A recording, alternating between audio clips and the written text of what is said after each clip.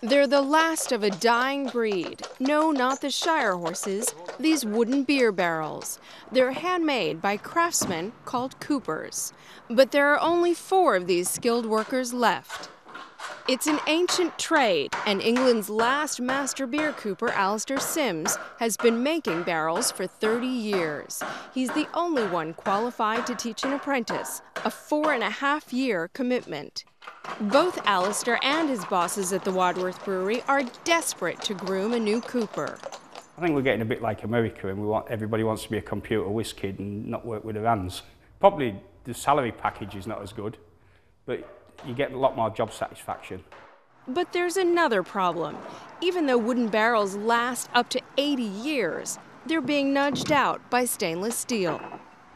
This may be an uphill battle for the coopers.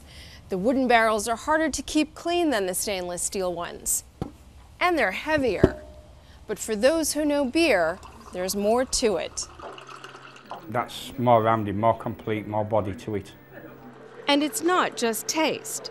It's heritage as well. It's not just aesthetics, it's heritage. That's what a traditional English pub looks like. Sims never rests. He spends his lunch times checking the product for quality control. And you get a block mark, which is your initials. Every time I put that in a cask, I think, I made that.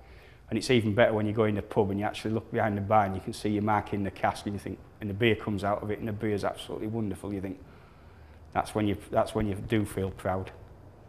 So it's a job for life that's rich in tradition and a job that lets you sample the product. If that appeals, get your application in to be England's next beer cooper. Amy Guttman, CBS News, Devizes, England.